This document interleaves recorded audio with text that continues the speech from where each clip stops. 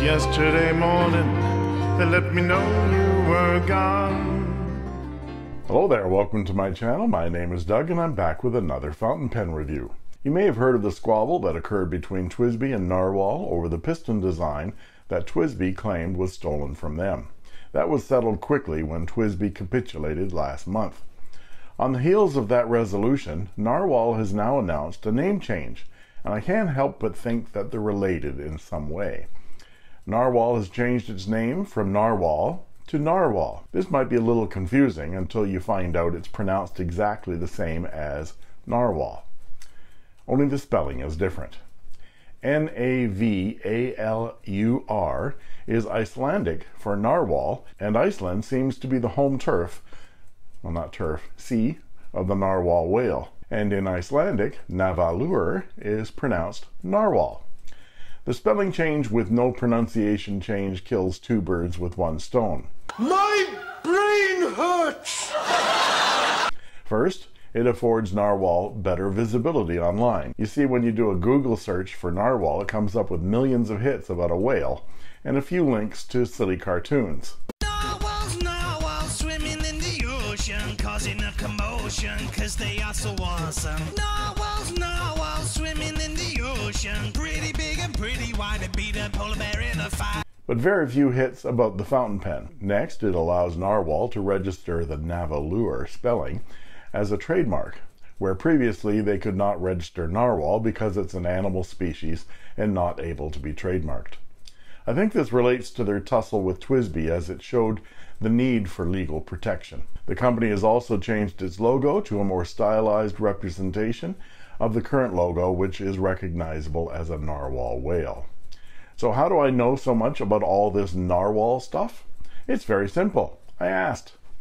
I was contacted more than a month ago by Celia from Narwhal and asked if I would like to review their new finish on their new Schuylkill piston filler model, the Dragonet Sapphire.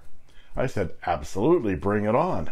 You see, I'd purchased my first two Narwhals, a Schuylkill Porpita Navy and a bronze and black Nautilus, using my own funds, so for Narwhal to even notice me and want to give me a pen for a review was quite a thrill.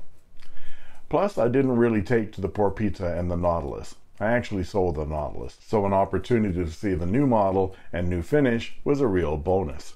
And I'm really digging this gorgeous finish and the rose gold hardware. Join me as we take a close look at this new Dragonet Sapphire Narwhal right now.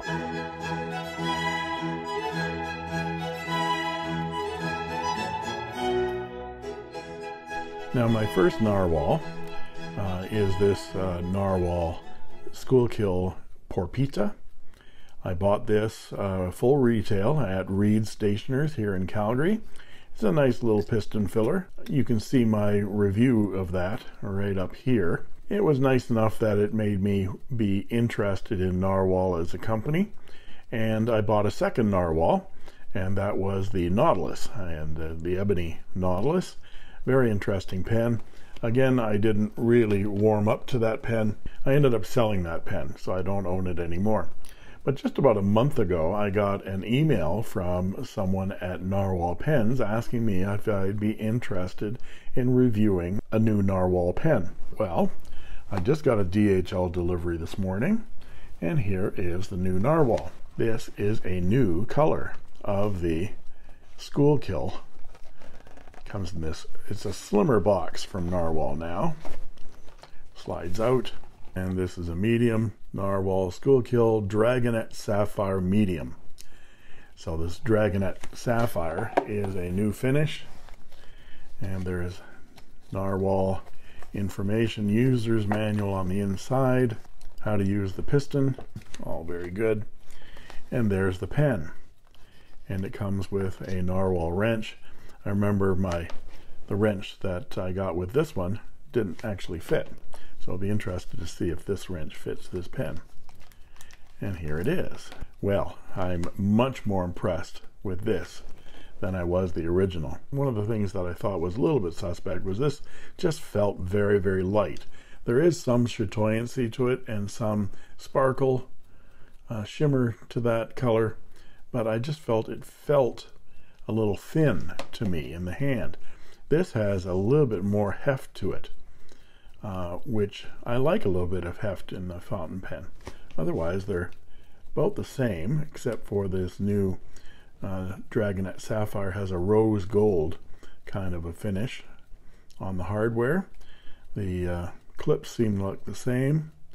The top seems to be the same, but they've added this really nice nautical motif cap band, which is a motif we saw on the Nautilus as well, which I quite appreciated. There's waves, and I think it says Narwhal in there somewhere. I can't really see through my camera. Nice ink window. This one is a medium. Let's get this wrench out and see whether it works on this pen. Yeah, that one works. That's nice. So you close the wrench down clockwise to loosen, and there's the infamous piston that caused so much difficulty with TWSBI, and posts about the same as the other model does. And also today, just as we found out how to spell Narwhal, Narwhal is changing their name from Narwhal to Nahvalur. It sounds much more exotic, but apparently it's Icelandic for narwhal. Narwhals, they are narwhals, narwhals. Just don't let them touch your ball. I'll be interested to clean this out, ink it up, and give it a try. The Narwhal Schuylkill Dragonet Sapphire. Like an underwater unicorn, they've got a kick-ass facial harm. They're the Jedi of the sea. They stop Cthulhu awaiting ye. And what I'd like to do today is go over the parts and features of this pen, show some size comparisons, some measurements, and then provide a writing sample. After the writing sample, please stay tuned as I will talk about what I like and what I don't like so much about this fountain pen. I want to talk first about the differences between these two pens, the Porpita Navy from last year and the Dragonet Sapphire from this year. There are some subtle differences, and then there are some really subtle differences. The acrylic on the new one has more depth to it. There is the cap band, of course, it's very nice, and this ring between the piston knob and the barrel is rounded and actually a little bit proud of the surface, whereas the 2021 it was flat. But when I opened the box and felt this pen for the first time, you saw it in the unboxing, I felt this version of the pen was somehow more substantial than this one. I couldn't account for it other than just a feeling. But I thought I should have a more empirical reason for this difference and not just rely on my subjective feeling. I knew that this was not just the added weight of a cap band and a different piston ring. So I studied these two pens more carefully. I weighed them and measured every bit to compare them. And, of course, I was right. My name is Coyote. Wile-E Coyote. Genius.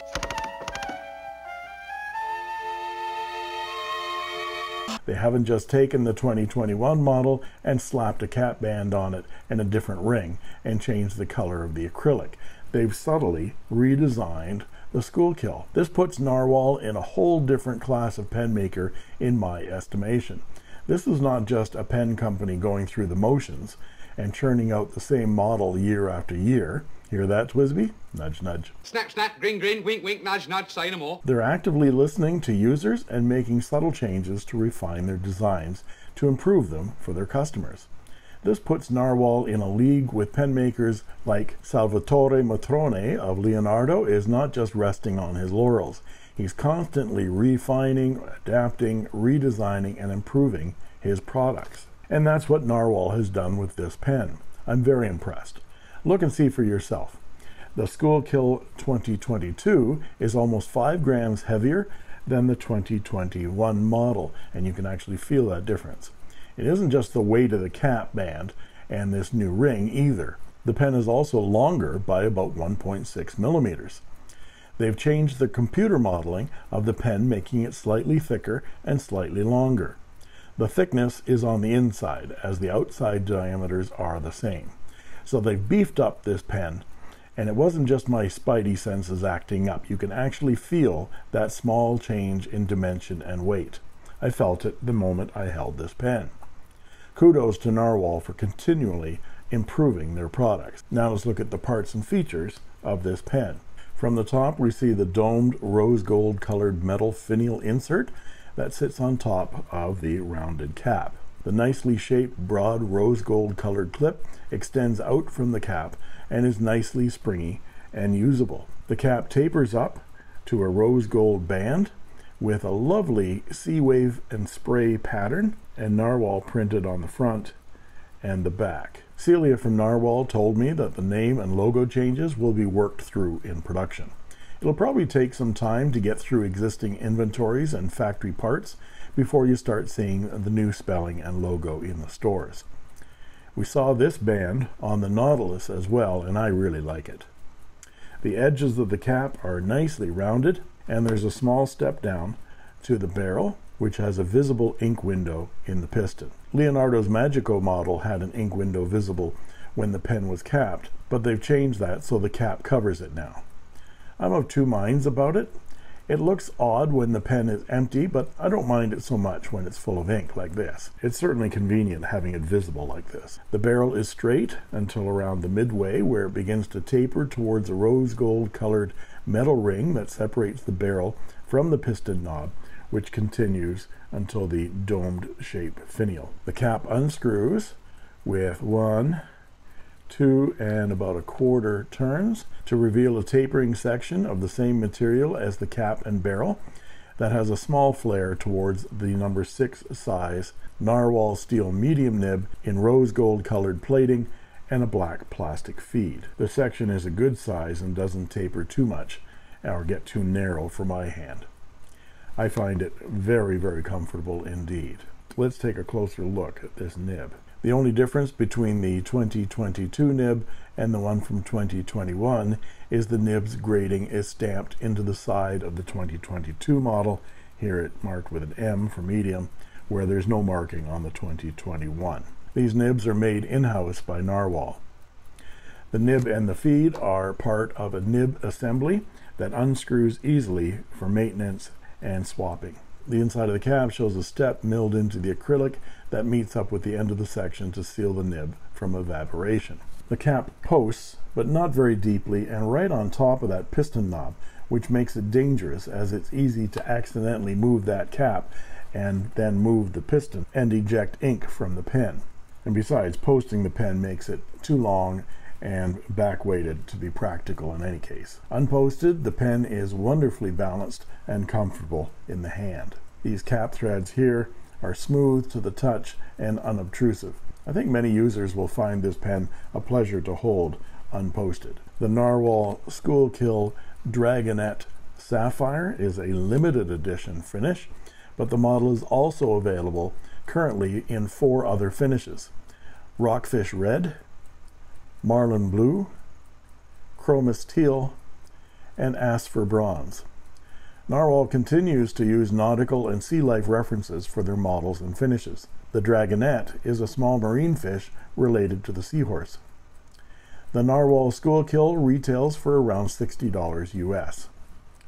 Now let's look at some size comparisons. And here is the Narwhal Schuylkill with a TWSBI Echo piston filler, a Hongdian N7 piston filler, a Tianzi piston filler, and a Majon T5 piston filler. Now let's look at them posted. And here they are posted. 2 of these pens have difficulty posting. The Schuylkill and the Tianzi post right on that piston and rotate the piston when you rotate the cap. The TWSBI sits up on a silicone O-ring and doesn't disturb the piston. But don't take that idea from them. That's not a good idea. The best poster of the group is the Hongdian N7, which posts nice and deep and balances the pen out very nicely. Now let's look at them unposted. And here they are unposted. Only the TWSBI is a number 5 size nib. The others are all number 6 size. Now let's look at some measurements, and I'll be back with a writing sample.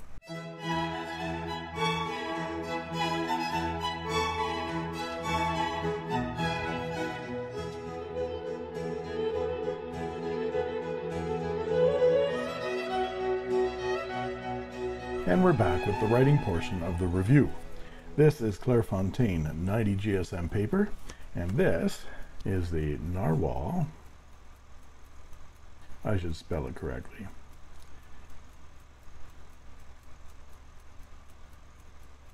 Narwhal That's what that spells. Dragonet Sapphire.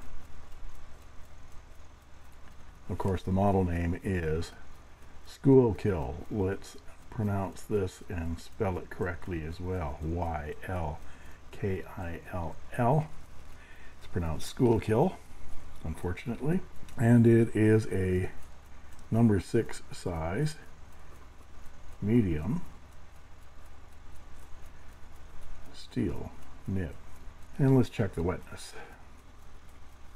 You can see it's decently wet, and the nib is very, very smooth, but it's exhibiting some behavior which is called baby's bottom. On the downstrokes, I'm getting some skips. And I've been writing with this for a couple of weeks now, and it's happening constantly. So I've done a repair of, see, there's a skip right there, baby's bottom. I've actually done a video on how to repair a nib with baby's bottom, and you can also see it by clicking right up here. And baby's bottom is a very common thing with nibs, and it's actually a fairly easy fix. I will continue this writing sample with the nib unadjusted for you to see how it behaves. And the ink today is Ferris wheel press,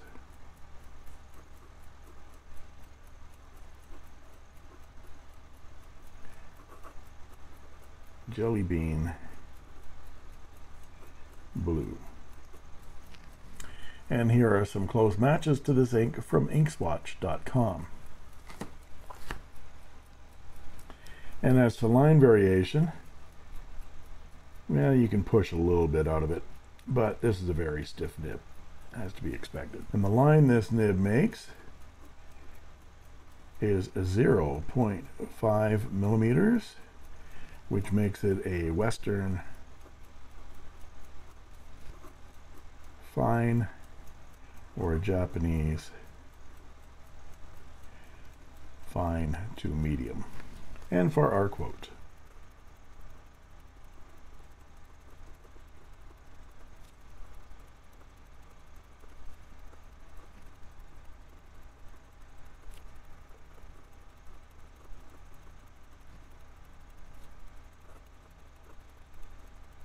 and for some reverse writing.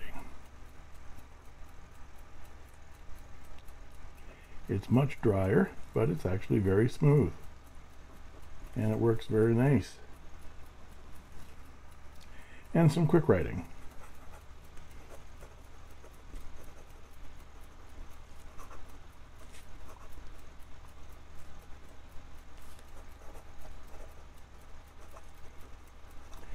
Yeah, the feed keeps up very, very nicely. It's not a problem with the feed. It's a problem, this skipping, with baby's bottom. And I'm back with the Narwhal Dragonet Sapphire. I've done my due diligence with this nib, and it's writing much better.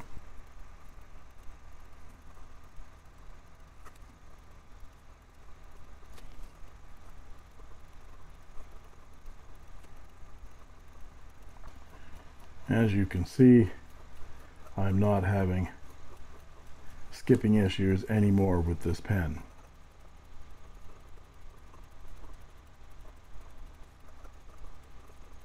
No worries whatsoever. This is very, very, very smooth now. What do I like and what do I not like about this fountain pen? I think the thing I like about this pen the most is how Narwhal has made some subtle performance updates to this model. I wasn't totally thrilled with my first Schuylkill, finding the acrylic a bit flat looking and feeling a bit flimsy compared to other turned acrylics I've enjoyed. I also didn't like the way the piston wrench didn't fit the original Schuylkill. It fits now. Narwhal must have been listening to me, because not only have they solved the piston wrench situation, they've also beefed up the pen slightly in size, and I'm sure the acrylic is thicker, making it a much more substantial pen by about 5 grams. And this acrylic is stunning. It isn't flat and boring at all. It's just gorgeous. I love how they've added the cap band from the Nautilus and the rounded ring between the barrel and the piston knot. For 60 bucks, this is now one of the best piston fillers for the money on the market. And it comes in several other cool colors. I love the use of the rose gold hardware on this pen. There are still a couple of issues with the Schuylkill, however. So if you're listening, Narwhal, grab a pen and take this down. You need to do something about the posting of this pen. Not only does it not post at all well, but it also posts dangerously, as you can accidentally turn that piston with the cap and have an inky mess literally on your hands. Now pay attention and I'll show you what I want here. You see this Hongdian N7 piston filler? You see how it posts? Just do that with the Schuylkill and it will be perfect. The next thing you need to pay attention to is the nib. It really shouldn't come out of the factory with a nib that has baby's bottom. But you can be forgiven for that because baby's bottom seems to be typical with many top-tier fountain pen companies in the world, it seems. Visconti comes to mind here. But this is a wonderful fountain pen here, folks. What other piston filler fountain pens are at this price point? I can think of a few, like this Tianzi, a gorgeous acrylic pen, and then there's the TWSBI 580, of course. All I have is this Echo, as I sold my 580. Then there is the Pen BBS 309 piston filler. It posts really nicely, but it has some piston issues. And the aforementioned Hongdian N7 and its brother cigar-shaped N6. Very nice piston fillers for the price. And even though I really like my Hongdian N6 in this stealth black, mainly for the architect style black nib, this thing is so stealthy it was just sitting on my desk and I couldn't see it. I still think the Narwhal is the best of the group. And other than TWSBI, are there any non-Chinese piston fillers that can rival the Narwhal at this price point? Let me know if you have a suggestion. I think Narwhal has a winner here. And there you have it. Thanks go out to Celia and all the folks at Narwhal for providing this beautiful fountain pen for review. And if you like this video, please like and subscribe, and don't forget to ring that bell to get instant notifications whenever a new video is posted. And please look in the description for a link to Goldspot pens, as I'm now an affiliate of the online store, and when you shop at Goldspot using my link, you'll be supporting my channel as well at no extra charge to you. You can also join as a member of my channel too for only 99 cents a month, and I guarantee I'll answer your comments in the comment section, and you'll get cool emojis, badges, and sneak peek unboxing videos as well. And that just leaves it for me to say thank you for watching.